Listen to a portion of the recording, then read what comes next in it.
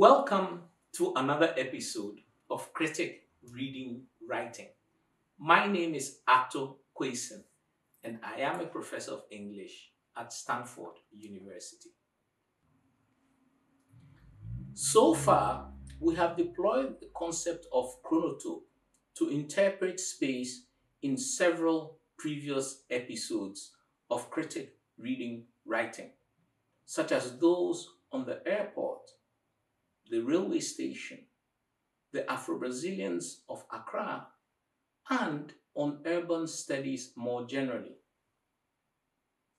Those earlier episodes were grounded on two underlying assumptions, namely, that space is a symptom and producer of social relations, and second, that it is inherently stable and thus readily knowable. These two assumptions are put under great pressure when we begin to consider examples of science fiction where space is far from stable and indeed alters in dimension at various points, sometimes unpredictably.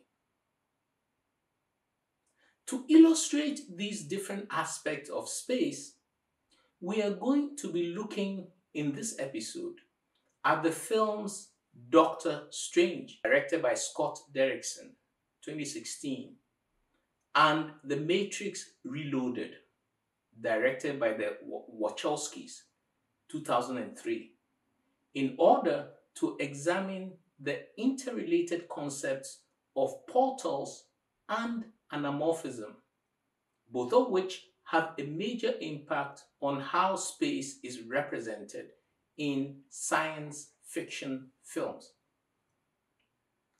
We will also be referring to the movie Inception, which is directed by Christopher Nolan in 2010, to produce a variation to the ways in which the two concepts appear in the two other films. Together, these films will help us to get a good working sense of the different geometries of space and time in science fiction. One feature shared by both Doctor Strange and The Matrix Reloaded is the frequent and explicit passage through portals of different kinds in order to access different spaces. In the genres of science fiction and fantasy, portals typically act as gateways into different dimensions of space and time. However, all portals are not the same. In her introduction to the volume Rhetorics of Fantasy, Farah Mendelssohn provides a handy description of the four types of fantasy and science fiction, all of which require specific modes of entry, exit, and inhabitation, and also have different textures of space and time. Three of her categories are especially useful to our discussion today. We must note that Mendelssohn's taxonomy suggests various degrees of overlap among the categories she describes, and we shall see these overlaps also in relation to the films we will be discussing. The different types of science fiction and fantasy Mendelssohn describes include 1. Portal fantasy quest. The portal fantasy quest is simply a fantastic world that is entered through a portal or gateway. Examples include The Lion, the Witch, and the Wardrobe, Alice in Wonderland, The Lord of the Rings, and Amos Tutuola's My Life in the Bush of Ghosts, among many others. These are almost always quests that proceed in a linear fashion, and with a goal that must be met. Furthermore, as Mendelssohn points out, like the computer games they have spawned, they often contain elaborate descriptive elements. In essence, portal quest fantasies require navigation rather than conquest and are about entry, transition, and negotiation. 2. Immersive fantasy. In contrast to the portal quest fantasy, the immersive fantasy assumes a world in which the fantastic elements are completely normal and require little or no explanation. This is typically the world of science fiction, except that in many science fiction novels and films, the reader or viewer is often introduced to the scientific logic behind some of the technology found in them. This is sometimes done by way of an internal explanatory mechanism by which a more knowledgeable character explains how something works to another character, either as a means toward greater efficiency or simply as a way of introducing the other character or indeed characters to things they might not know. The overall effectiveness of immersive fantasy and science fiction is their dependence on the assumption of the complete realism of their worlds, such as to disavow the requirement for complete explication.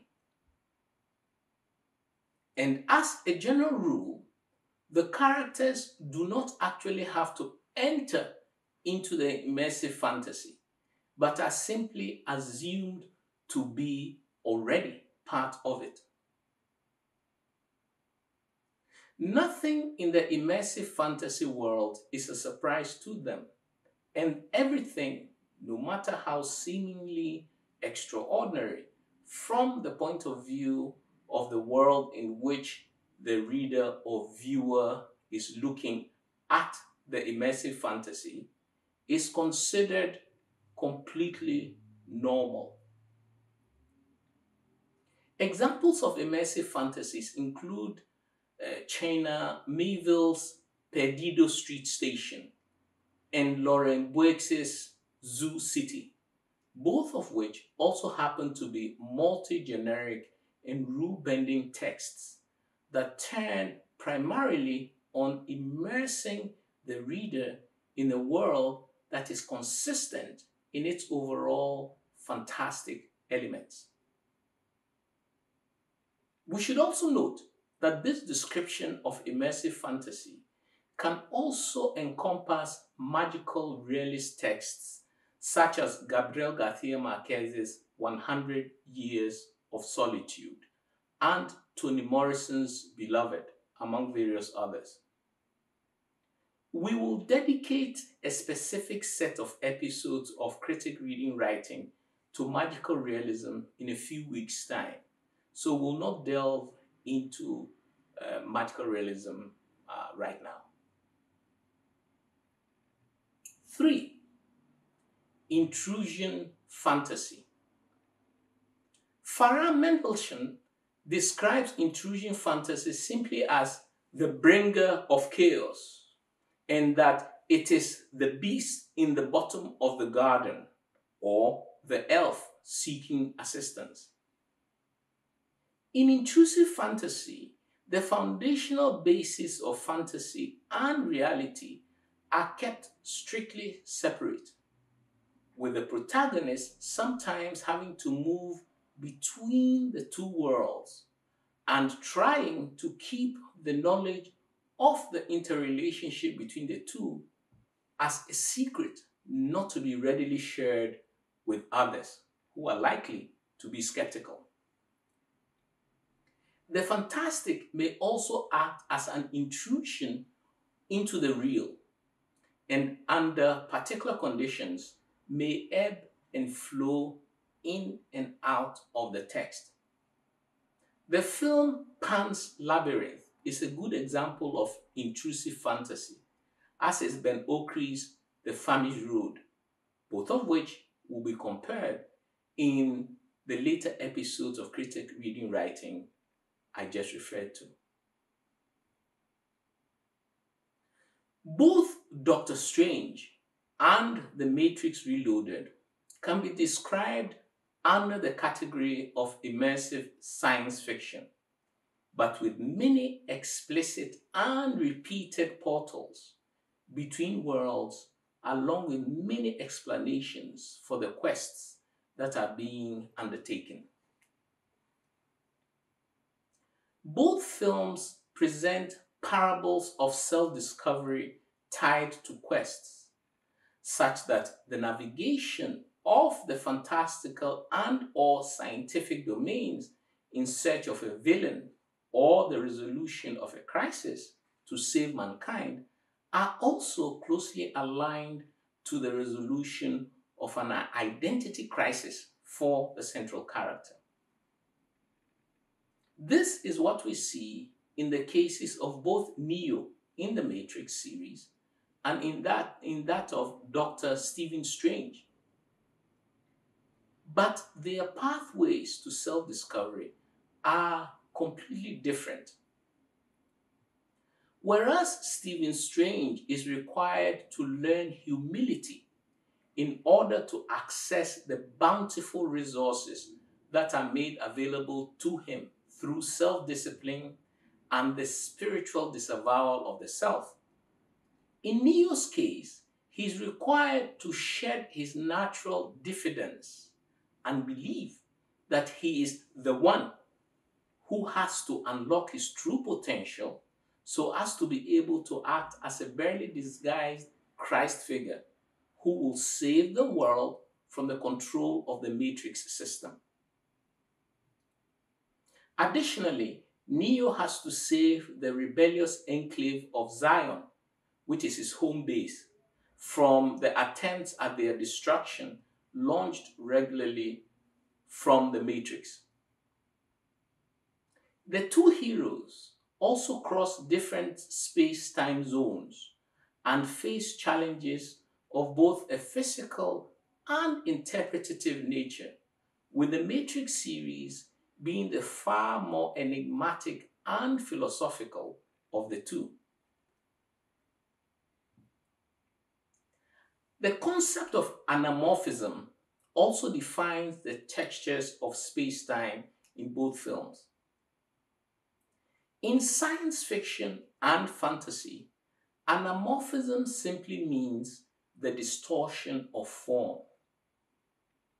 Typically, in science fiction, anamorphism is most readily seen in the distortions of space-time coordinates, such that an innocent-looking door in a bedroom will be opened only to reveal the entire twinkling galaxy. Closed and opened again, it might reveal a bustling street in Paris. And if closed and opened again, only the cat yawning under a leafy mango tree in the backyard. The point is that space and time are not entirely predictable, and that there are wrinkles in space-time that either lead to the unpredictable connections between different dimensions or, as is also common, the different texturizations of space and time. Time might become viscous or take on a form of sudden sentience. This is, for example, what we see in Amos Tutuola's My Life in the Bush of Ghosts. At one point, the central character is running away from ghosts who are in hot pursuit. He enters a patch of the bush only to discover, as he steps onto it, that it begins to scream in pain, thus giving away his location to his pursuers. This continues throughout his desperate escape across this sentient landscape. In this particular case, Tutuola is illustrating the idea of interspecies sentience and ontologies, so that the earth seems to be taking on the character's own embodied terror and enacting it on both their behalves. A good example of space-time viscosity is to be found in The Matrix Reloaded, when Trinity falls out of a skyscraper window as she fights with one of the bespectacled avatars of Mr. Smith toward the end of the movie. He follows her through the window and shoots at her with the gun he's holding in his hand. Trinity falls facing him and is also shooting at him while she falls. However, they both fall in slow motion. One of his bullets defines a viscous pathway through space as it leaves his gun, as though traveling through some thick fluid, until, still in slow motion, it hits Trinity in the heart. At another point in the movie, Neo flies at supersonic speed to reach Trinity. He flies so fast that this creates a vortex behind him that has his flight path sucking up items from below him, including entire cars and even parts of buildings. This gives him a tail of urban debris as he flies. Both of these episodes illustrate the anamorphism of space. However, one thing we must note in both instances is that even though space and time have clearly morphed away from the ordinary, this morphing somehow does not affect the physical constitution of the characters themselves. They do not, for example, become elongated or melted or somehow altered in their bodily structure as they traverse these anamorphized spaces. The portal effect of both The Matrix and Doctor Strange requires some attention, as they are fundamental to the nature of the immersive structures they illustrate. In both movies, portals are repeatedly signaled for the entry and exit into and out of different worlds. Thus, in The Matrix, whenever Neo and his collaborators want to move from Zion into the Matrix, they lie on couches in a special room inside the enclave of Zion, and each has a tube attached to the back of their heads, after which they are uploaded to a computer as a series of AI algorithms so that they can be rematerialized up in the world controlled by the Matrix. This other world is one that looks exactly like our own real world. It seems entirely realistic, except that we have repeatedly been told that it is under the regulation of the Matrix, as though it were a dream. However, whenever Neo and the others from Zion seek a return to safety back home, they are required to find a telephone that will ring, and that, on being picked up, will immediately transport them back to Zion. This leads to a lot of tension in the movie. These portals of entry and exit are made clearly evident in the entire range of the three-part Matrix series. However, in addition to these explicit portals, Neo is also presented with peculiar mind-bending enigmas and puzzles, the solution of which act as a key for passage to another spatial installment on his path to self-discovery, and thus the ultimate defeat of the Matrix. There are several of these enigmatic moments, but perhaps the most significant is the one in The Matrix Reloaded when he finally comes face to face with the white-haired creator of the Matrix in a room surrounded by dozens of monitors on every wall, and on each one of which is reflected a live image of different periods of Neo's own life, including the one in which he's talking to the Matrix creator against the background of the monitors. The enigma that the creator presents him with this time is whether it is better to live by the code of love, the proof of which would be exiting through a particular door to go and save Trinity, and thus fail like other savior figures before him, or to compromise and go back and save all of Zion, which is under imminent attack as they speak. Neo chooses love and flies off to save Trinity. But this choice turns out to unleash even greater powers within him, because the choice of amorous love also unlocks features of divine love, which include that of creation and of healing. Thus, Neo is able to reincarnate Trinity back to life by putting his digitized algorithmic hand into her heart and removing the bullet that had fatally hit her in the viscous scene we alluded to earlier. The portals in Doctor Strange are somewhat more straightforward and do not require the solution to any particular puzzles and enigmas.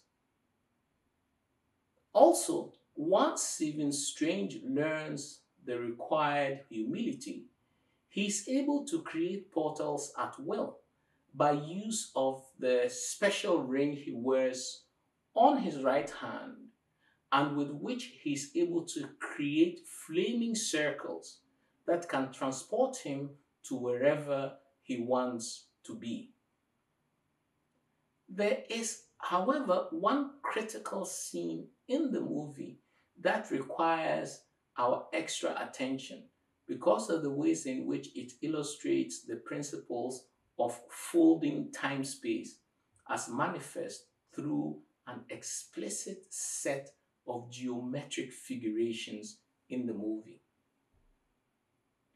The scene I have in mind here takes place between 1 hour 19 minutes and 18 seconds to 1 hour 21 minutes and 54 seconds.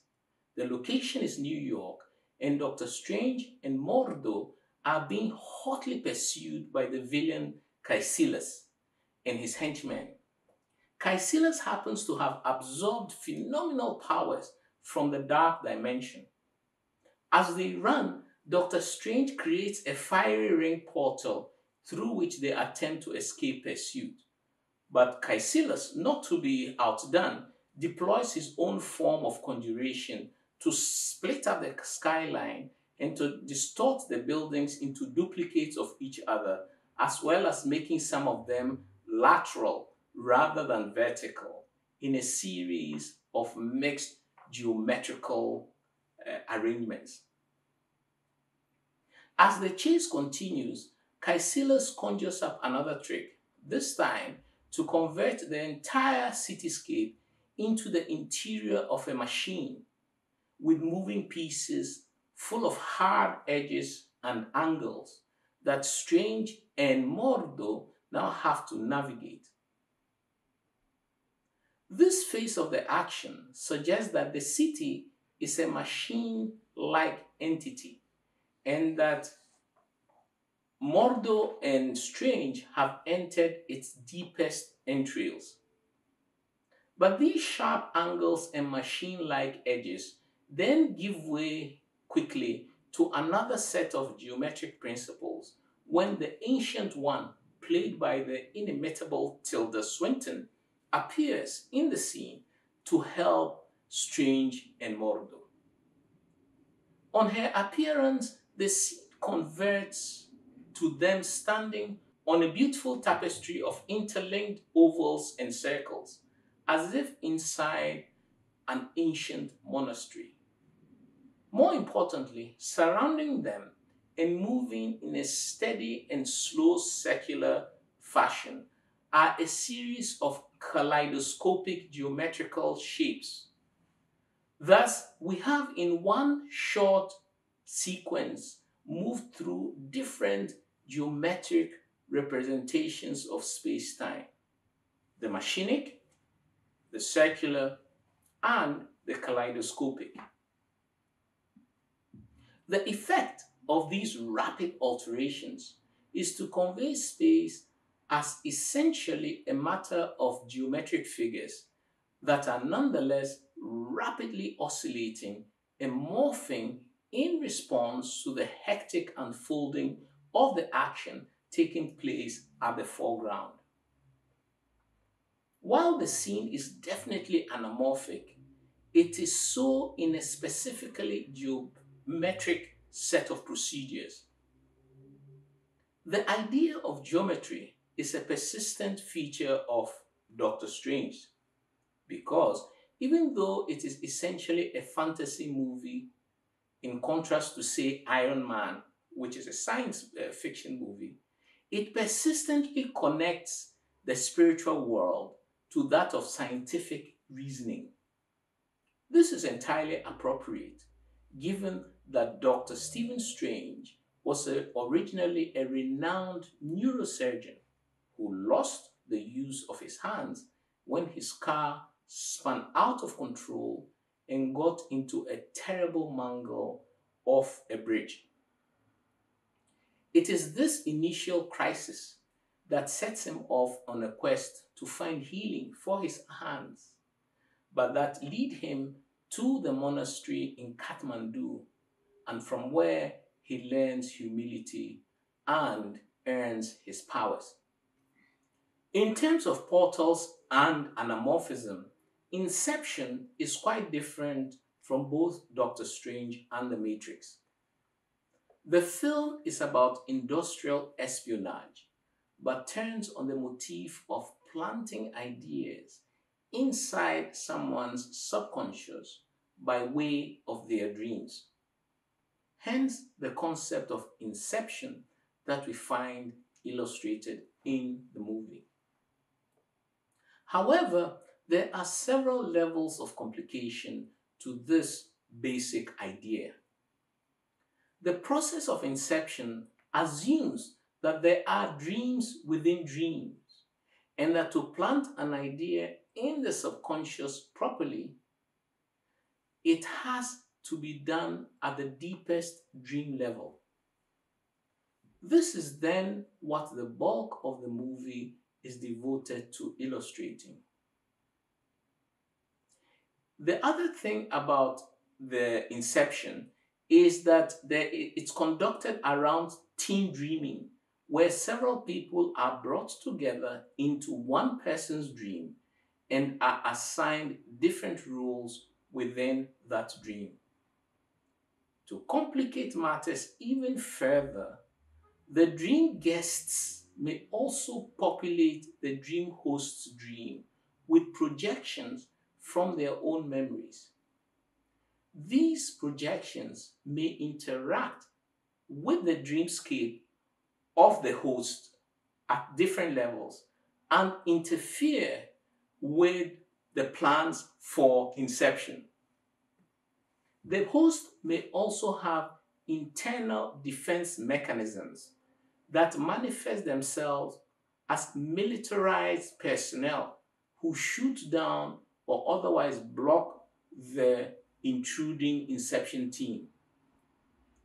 What is most pertinent to our discussion, however, is that apart from the initial motif of linking all dream participants together through a special dream contraption carried in a suitcase, the switch between different levels of the dream is accomplished without explicit references to portals or gateways.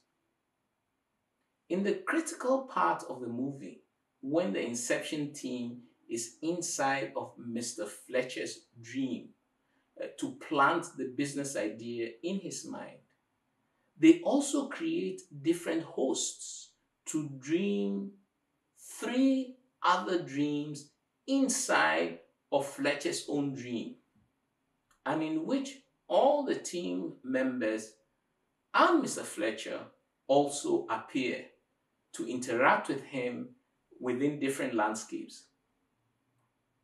Crucially, the switch between dream levels is not cued by way of a passage or portal. Sometimes the team members refer to what is happening on the other levels of the dreams, but the switches are done without a direct reference to either the entry or exit through portals. This essential obliteration of portals is designed to install the idea for us viewers of the undecidability between what is real and what is a dream, thus also obscuring the difference between appearance and reality. The other important difference between Inception and the other two movies we have been discussing is that anamorphism appears mainly in terms of the slowing down of time within some of the dreams, while at the other levels, the timescape seems to be proceeding completely normally. From time to time, there is also the geometrical folding of space, quite similar to what we saw in Doctor Strange. But never are these wrinklings of space meant to act as the sign of imminent portals. Science fiction and fantasy force us to take account of space and its texture and the dimensions and ways that we are not obliged to in realist fiction and film. What remains to be answered is whether their deployment of space has specific implications for how we understand social relations. In other words, is space in science fiction both a symptom and producer of social relations, or is it simply a background of anamorphism? The answer to this question lies in whether the characters see anamorphic space and experience it as a problem that requires special forms of navigation and engagement or not. This is particularly evident in The Matrix, where at all times different spaces are used to pose questions to the central characters. This determines how they interact with one another and indeed how they understand their adversaries. When Neo confronts Mr. Smith in the scene where Neo goes to meet the female oracle, he and Mr. Smith exchange words as they fight. But the words that they exchange pertain to their contrasting interpretations of their positions in space and the implications of these. Additionally, Mr. Smith multiplies himself several fold as he fights with Neo. A more sophisticated preamble to these interpretations had already been provided by the Oracle, who gives Neo some lessons regarding the workings of the Matrix and how the people and entities that have eluded it become anamorphic objects in space, such as the birds that peck at their feet as they speak.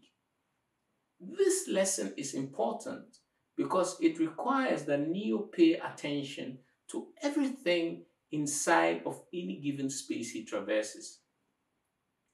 The requirement of hyper-attentiveness also means that space acquires a certain vitality that transcends the human capacity for either complete comprehension or indeed control, giving space an ontology distinct from that of humans. Thank you very much. Please remember to check the suggested readings in the episode description. And if you like this episode, give it a thumbs up, subscribe and share, hit the notifications bell so that you do not miss any forthcoming episodes, and enter your comments in the section below. See you next week.